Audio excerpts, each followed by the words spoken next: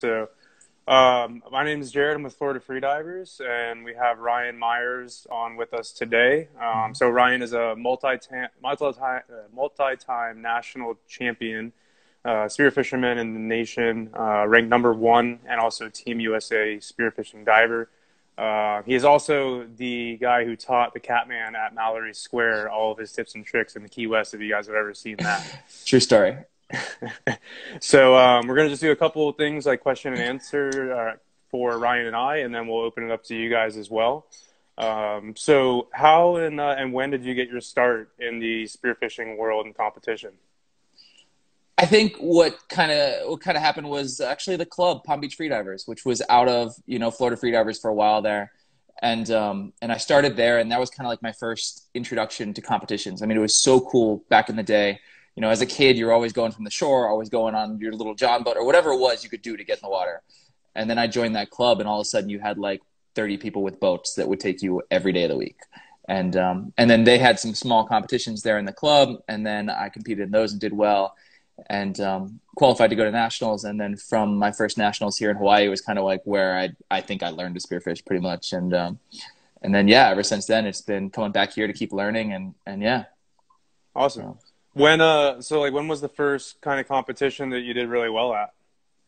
I think that it was that Hawaii one. That Hawaii one, it was only like 10th place, but out of like 30 people, but in Hawaii with the kayaks and hunting these fish here that are like so completely different from anything else I had ever seen. I mean, you guys, we're lucky to be able to dive here every day and from shore, but the fish here are small and they are brilliant. And if you can hunt here, you can kind of hunt anywhere in the world. And I think that's kind of really showed me, I kind of had some potential to keep going and do well in the competition. And that's kind of how it all started, was here in Hawaii. And I'm super lucky to be back here again. Cool. Is there a lot of stress out there from the other divers, or is it just less? There's a less bank. So basically our island that we're on is kind of like just sheer wall. So that makes it really cool for shore diving. I mean, you can access pretty much anywhere you can get to the ocean. You have great diving. There's deep water right there, but everybody can do that. And the culture here is very spearfishing oriented, very hunting oriented. So everybody had a 3-prong when they were a kid, and then a lot of people continued going and spearfishing, with spear guns and progressing. And then, people didn't, but it gets a lot of pressure. I mean, I dove yesterday afternoon, and there were like 3 other sets of divers that I saw, going in and out right where I was. So it's definitely pretty common. Gotcha. So I know that you are a big fan of the different gear that you're using. I know that you like the flights a lot, the carbon fiber blades that Sure. we have as well. So I don't know, if you'd be able to just touch on some of the gear you use and. Yeah, I actually, I think I helped set up that whole relationship with that fin. That fin was something that I was using for a while before that Euro style of carbon, where like they're really soft and they're designed for kind of like that European style of hunting, which I really, really enjoyed. While I was over in Greece, I kind of fell in love with their equipment, and then was stoked to kind of get that back with Florida Freedivers, and that kind of pathos pocket with the flights is kind of like my world. I mean, that's what I use all the time. That's exactly what I have too. Yeah, it's so great. I mean, before that, I feel like before I went to Greece, I guess I didn't really know much about the equipment from the rest of the world, and just kind of used our Florida stuff and kind of like what everybody uses.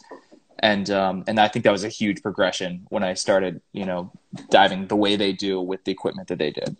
That was a big change. And those flights are exactly that. That's what they're modeled after completely, is that Mediterranean deep, slow diving, and yeah, that's how I like to hunt. So they're perfect. Cool. Talking about hunting, I guess, what are some kind of spearfishing tips that you would give to, the average person maybe to help them out become a better spearfisherman or woman? Well, I've got a couple tips for you guys. They're kind of like my tips to dive better tomorrow. Like, you guys can go out here, you can do this tomorrow. And the first one is kind of massive, and I push this one all the time. And this is like for all of you Florida people, because I need to like name it like the Florida hover or something. But you guys, it's so common for you guys to go down there, and whether you're over a nice reef or you're over a wreck or whatever it is, and you just kind of go down and you hover. And you guys I see it all the time. You're all doing this. And it takes a lot more energy to hover and it scares a lot more fish than it does to just do that extra. You're in sink phase already, even if you're in 50, 60 feet. Just go that extra 5 feet to the bottom. And then when you get to the bottom, just sit there and chill. And you'll find that like when you hit the bottom, you can reset and like relax again. And just kind of like you did right before you did your dive on the surface. Like that was like before your duck dive and you feel super relaxed, and then you kind of work to get down to the bottom. You're kind of like resetting again on the bottom. And you're going to see your dive times increase massively, and your fish shooting increase massively. I mean, you scare everything away as you're going down, and then you sit and you wait, and everything comes right back to you. And you end up with much higher percentage shots, a fish that's approaching you and then turns versus a fish that you're chasing away as you do the fall. So you're a big fan of Espeto. I'm a massive fan of the Espeto technique. It can be used anywhere in the world, and I think that's the single biggest change I made to my diving that completely changed everything. I mean, it really did. So yeah, the Florida, I see it worse in Florida than anywhere because you have so many fish that you can get away with it. You know, you can go down, you can hover over a wreck, and you can shoot a grouper, and you can shoot a African pompano and these cobia and all this stuff fairly easily without going to the bottom. And I think that's why you never progress to that next step, you know. But you'll see that if I'm diving down and I see a grouper, or I see some muttons, or I see whatever's around on a wreck or on a reef in Florida, I'll just go straight to the bottom, and those fish will always come back, and you end up with a much better shot, you know. And maybe the fish you saw on your way down was not the best fish of that group, and then when you land on the bottom, you see that fish that you would have shot. And because you didn't, you see the bigger one that's coming in from behind him, or the other more highly sought after species. So the Espeto technique is number one. You can do that tomorrow. Doesn't matter whether you're in 30 feet, 50 feet, 100 feet. Just go to the bottom. I promise you, your dive times will be more, and you'll shoot more fish. Second one is to slow down. I mean, that's another massive one for beginners, for people of all kind of levels, is to slow down both on the surface, in the middle of your dive, and then on the bottom. You know, I spend a lot of time on the surface. If there's nothing like I need to dive on right now, if I'm not seeing a fish down there, if I'm not drifting in a current where I'm going to miss the spot, I take my time on the surface. I want to be able to do a 2.5 minute dive if I want to. You know, if I'm down there and maybe I need to wait a little bit longer on that mutton or that African pompano or that moo or wherever I am in the world, I want to be able to have that time. And the only way to have that extra time is to plan ahead and do it on the surface. And that slowing down applies to on your drop too. I mean, I tend to go really slow on the way down. I'm not in a rush to get there. What I want is when I get there, the fish that are there to not be afraid. I want them to be super relaxed and be willing to come right back over to me as I wait and attract them. And then on the bottom, the same exact thing. When I'm down there, I'm doing my absolute best to, if I'm turning my head, it looks like that. You know, if I'm turning my body, it's like, no rigid, fast movements. It is slow motion in every single thing I do. When that gun turns, it's nothing. You'll never hear my bands, you know, rattle in the water. You'll never hear it. You'll never see any of that. Like it's the slowest thing ever. Because those fish, if you attract the fish to you, they're attracted to you. They don't want to leave. They don't want to leave until you scare them away. You know, so if you have the time on the bottom, it doesn't matter. You know, there's no rush to get that gun over there. He's not going to go anywhere. You know, if you've done everything proper up to that point. So yeah, that's my two big ones, is slow down. And then I guess my third one is what I kind of call farther and deeper. And that's that, like, I will always run the boat a little farther. I will always drive the car a little farther. I will always hike down the cliff a little farther. And I'd much rather spend an extra 30 minutes in the car, on the boat, on the trail, than I would diving an inferior spot and gotten there quicker. You know, I'm a huge fan of that. I dive all over the world, and 90% of the time I have no idea where I am. I have no idea what I'm doing. I don't know where the reef is. I don't know where the fish are. And the easiest way to look at a map or to find those fish is just to go a little further. Like wherever your nearest point is, however the closest access point is, just go a little further away. And then on that same note is just go a little deeper. If you go a little farther and go a little deeper, no matter where you are in the world, you'll always find fish. It's one of my tricks I use anywhere. You know, like I said, I'm always at a new spot. I'm never in my backyard. I don't have a backyard. So it's always like a new game. And those kind of three things, you guys can go out there. You can do that tomorrow, and I guarantee you'll shoot more fish. Gotcha. So let me open it up. There's some questions that have been coming in. Let me go back here so I can get to some of them here. Let's see. Yep, flights by Florida Freedivers are what we're talking about. Uh, do you recommend penetrative fin? We're talking about the flights from Florida Freedivers. That's what we're talking about for those fins. Where are you from, Ryan? From Palm Beach. From Palm Beach, grew up in like Palm City, Stewart, but been diving that area my whole life, all up and down the coast of Florida, West Coast, all of it. Fred Brunn, what about grunting? I'm a big grunter. I like to grunt a lot. For sure. I go to the bottom. It's almost every single time I get to the bottom, I do my dusting like that, not like that. You know, just a nice subtle dusting, and I throw some grunts out there, unless there's sharks around. So be careful in Florida because those bull sharks will eat you. The bull sharks like the grunting too. Yeah, definitely. Curly, so can you give us some examples of breathing techniques? We did that last week. If you go check out the YouTube, that will be up fairly shortly, but that was a previous session we have. Let's see. You should come to Jamaica. So Spearfishing Jamaica, you should come to Jamaica, Ryan. Sounds good. King, how do you do a breathe up? Again, just see the last section that we had with some of the breathing and relaxation. Here we go. So, Curly, what should I do if I'm all suited up head to toe? Oh, that's a funny question there. Do you swim back and take your suit off, or you chum the water if you have to go to the bathroom? I aqua poo. I don't enjoy it, but I've been known to do it. Yeah. So shallow water blackout prevention. Swim backwards. Best thing you can do is take a course. I think Ryan would agree with that. You've been through some courses yourself, but for sure. Safety and stuff with courses is definitely huge. Exhale outdoors. I've heard Ryan grunting in his sleep. I've been known to grunt in my sleep. Yeah, we could talk a little bit about that shallow water prevention a little bit. I'm a big fan of kind of like you're your own best buddy. You know, you're their biggest prevention of blacking out. You know, that's you're the only one that knows your limits. And I like to really be conservative when you need to be, and also like be able to push it when you have that safety level. And I think like when you're out here in Florida and you've got the big current and the dirty water and the wrecks, like you've got to knock 20, 30 seconds off your bottom times. You know, there's no way you're diving with a real gun, your buddy's going to see you if you black out. You know, when you're out here in Hawaii, you got crystal clear water, or you're in Palm Beach and there's no fish around, like there always is, like there never is. And you've got 80 foot of viz, like tell your buddy, be like, yo, watch me really close. I'm going to go down, I'm going to push it. And that's how you get better. You get better by those days of pushing it, but you've got to have everything kind of in line for those days. You know, it's really important to kind of have those separate modes to not die when you black out. I mean, the blackout is not the worst thing in the world as long as you do it in a controlled environment, you know, on the line, in the crystal clear water with a buddy that's pro that you trust. Always with a buddy, yeah. Do you hunt kala in Hawaii, and how? I don't hunt the kalas. I see them a lot, but again, they love the espeto technique. Go to the bottom, chill, they'll all come over to you. I see them in all my videos. They're always big, giant unicorn kalas and opala kalas all up in my face. But best tips to spear uku. Is it uku? U-K-U? U-K-U? Yeah, uku is U-K-U. Was it uhu or uku? There's U-K-U. Okay. Uku, again, dusting and grunting. I like to go a little deeper for my uku. I see them in the 40 to 60 foot range, but like I just saw, so yesterday afternoon we were actually out, and that was the target. There were uku all over the place, and I did not shoot one. I tried.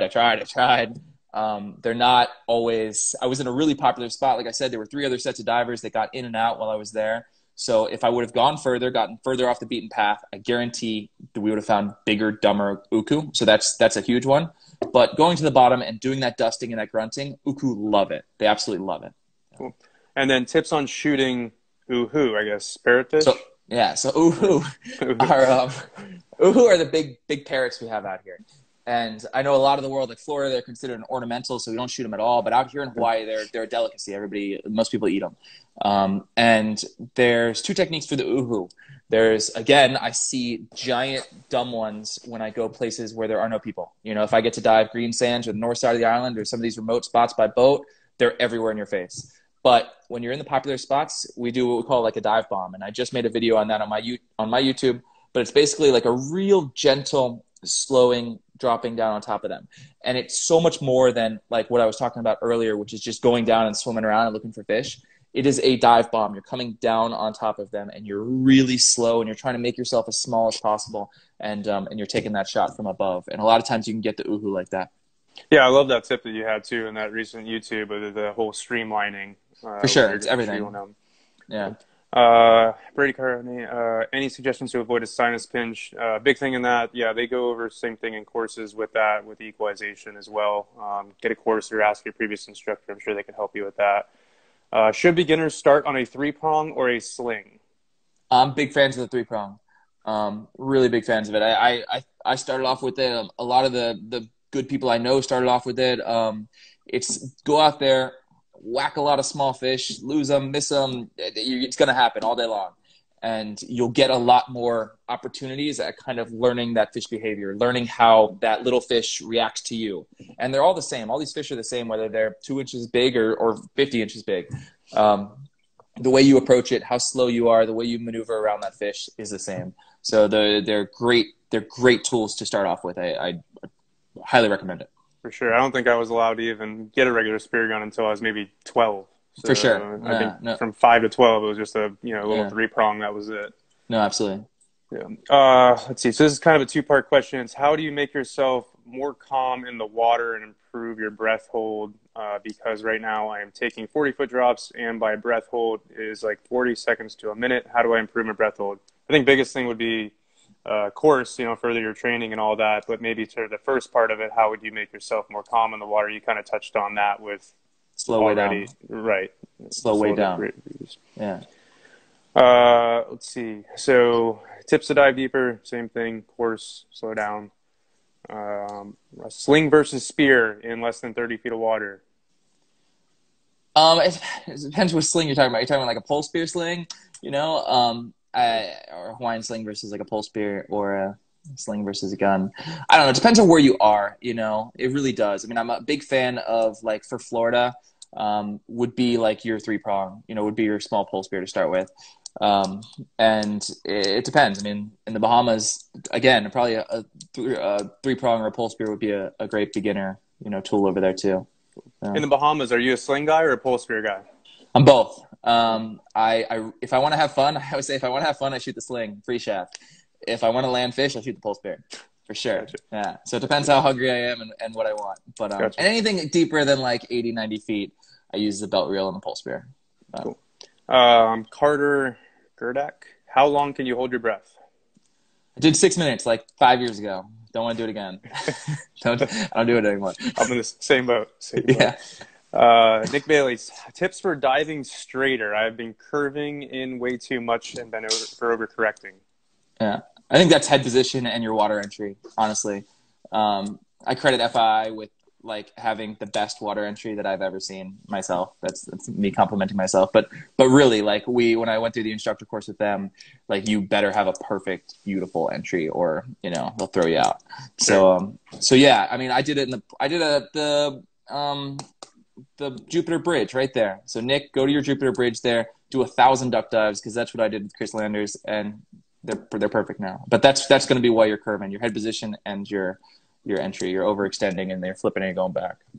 Yeah, absolutely. Nolan Smith, do you enjoy diving in Fort Bragg, California, or was it too cold? No, it's not fun. It was so cold. It was so cold. It was in a kayak. I don't ever need to go back there. I won the national championships there in Fort Bragg, which was cool, but it was way too cold. I'm not a cold fan. Yeah, neither am I. That's being from here, I think we're kind of spoiled, and going anywhere else, it's automatically cold. For sure. When is the new video coming out? The new video is coming tomorrow, Sam. New video is coming tomorrow. We're going to catch and cook the moo that I shot yesterday, and we're going to show you setting up my new aquarium right there. We're pretty excited. Sam is actually looking up tonight's recipe right now. Nice.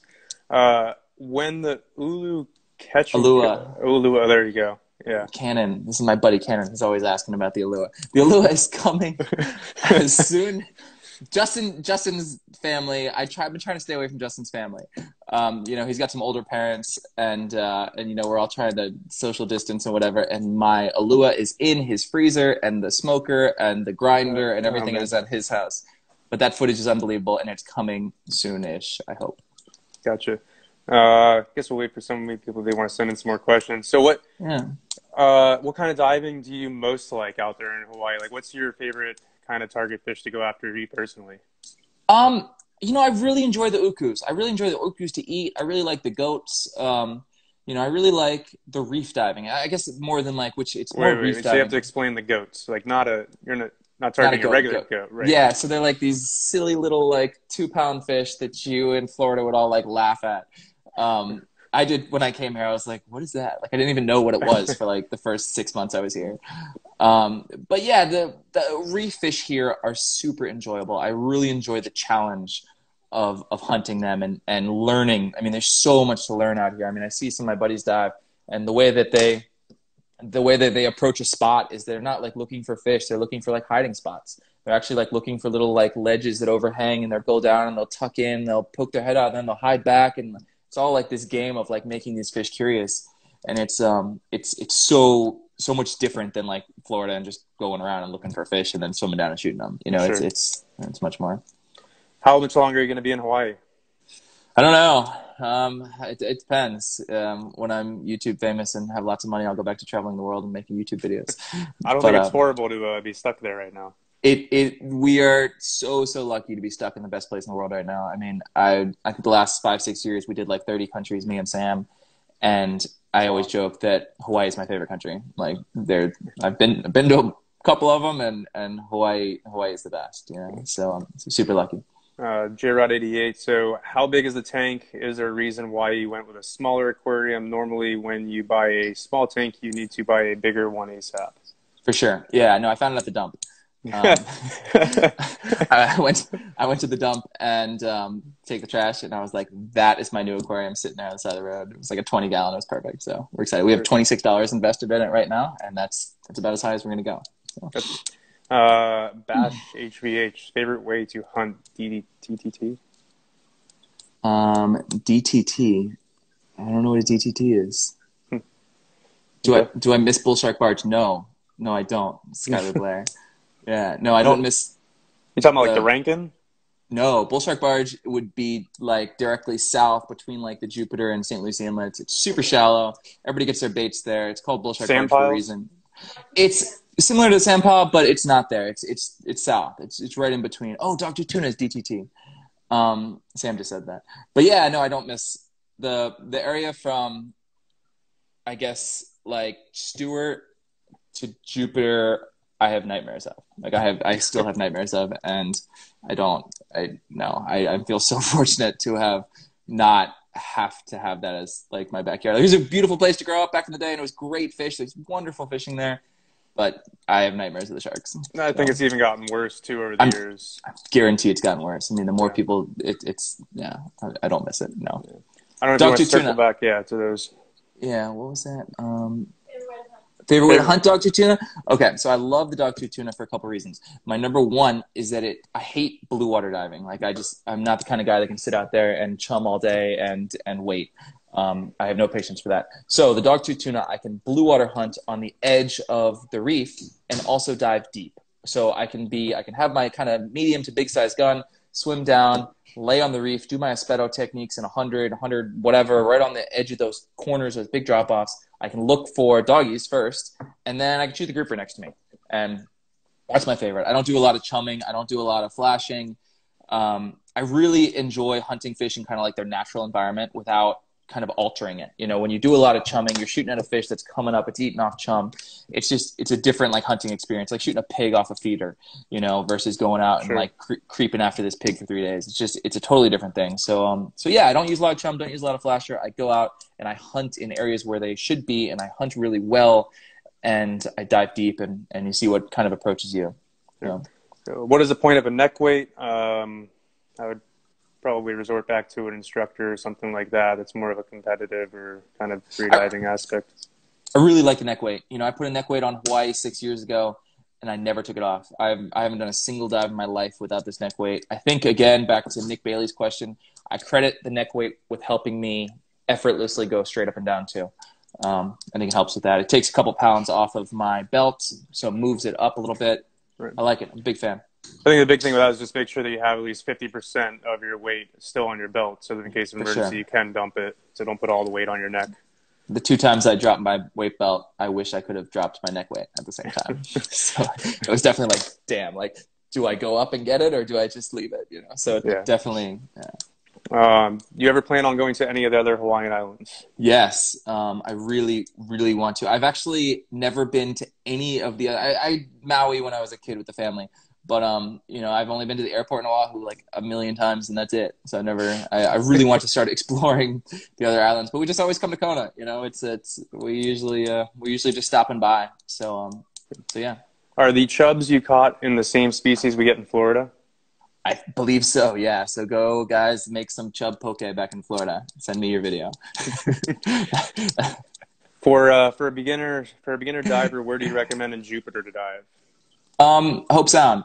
So go to Hope Sound, cross Beach Road, drive left to Hope Sound National Wildlife Refuge, hike along the beach pretty far, like until you're tired. Then get in the water. That's where I grew up diving. Great fish out there. You got to be careful that you're on the outside edge of Peck's Lake because that is the edge of Peck's Lake. But a lot of that same reef carries over into Hope Sound, and there's great 20, 30-foot shallow diving. There's great lobster in there. You dive to Fort Pierce, Pepper Park, Bathtub Reef, all great shallow shore dive spots. Cool. What's your favorite setup for blue water? No setup reefs. I just did a blue water trip the other day. I brought my 120 Rob Allen single roller and a belt reel. So I had 2 reels set up. I got a nice wahoo with it. If I would have saw a big tune, I would have been screwed. But, you know, I shot 3 uku and instead of, you know, you kind of give up the big gun to have a little bit more flexibility on the reef. It's kind of always been my philosophy. I'd rather be light and free on the reef than big and heavy on the reef and, you know, bigger for the blue water. True. Have you seen any sharks yet in Hawaii? Yes, every day. Every day. Yeah, there's always sharks here. For sure. Yeah, yesterday I was on the bottom. I was on one of the pipes, we call them, which is like the OTEC pipes, and sitting there dusting, grunting, looking at some omilus, which are like these jacks in my face. And I had a big giant trevally coming in, and I was gonna grunt at him for the camera. I wasn't gonna shoot this one, but I grunted at him, and he comes straight for my head, and then he turned and flew away. And I was like, "What just happened?" And the shark came right over my head. The sharks love the grunting too. So be careful with it. Pretty much worldwide. Pretty much worldwide, but wherever there are, you know, more sharks is so like I don't grunt a lot in Florida, you know, any of that coast right there, I don't do it. And I'm careful out here if it's sunset, you know, if I'm in a known sharky kind of area, I'll be much more careful with it.